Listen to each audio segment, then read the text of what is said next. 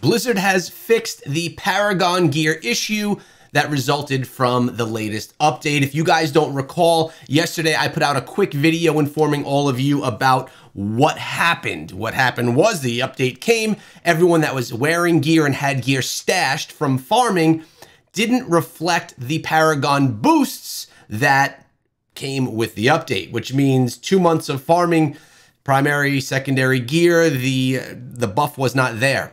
And all of that gear that was farmed was basically going to be called a waste because the newer gear was better for the same Inferno or Hell difficulty. So we just got a response literally 15 minutes ago saying from Blizzard, early this morning, PDT, a hotfix, was deployed that implemented the following change. Paragon level 1000 and above items required before the release of our most recent content update have had their combat rating modified to be in line with our item combat rating rework. This is great.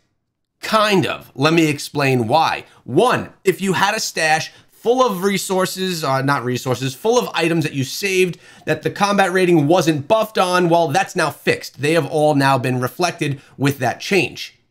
The problem is for the people that sat on it, or I should say the people that didn't sit on it, and when they realized the issue, they just said, man, and they just basically salvaged everything.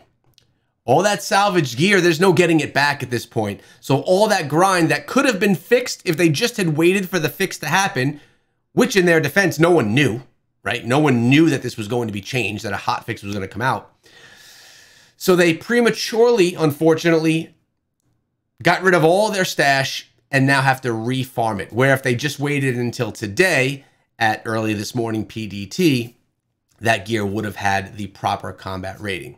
It really stinks for those players that did salvage all the equipment. I feel really bad for them because they put hours into grinding to get that equipment.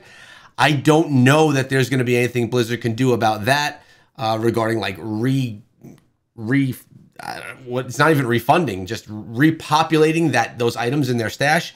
I don't see that happening if I'm being honest. This is a great fix for people that have still got all that gear in their stash. Very good thing, but I could see how it would very much frustrate people that already salvaged. Just wanted to give you an update because that's what I do here on the channel. I have a banger of a video coming for you guys tomorrow, focusing on all classes inside of the game. I'm going to urge you to check that one out. I think it's really good and really fun. In addition to that, there is a sponsored integration inside of that video. So any support, I definitely appreciate. I'll see you guys there.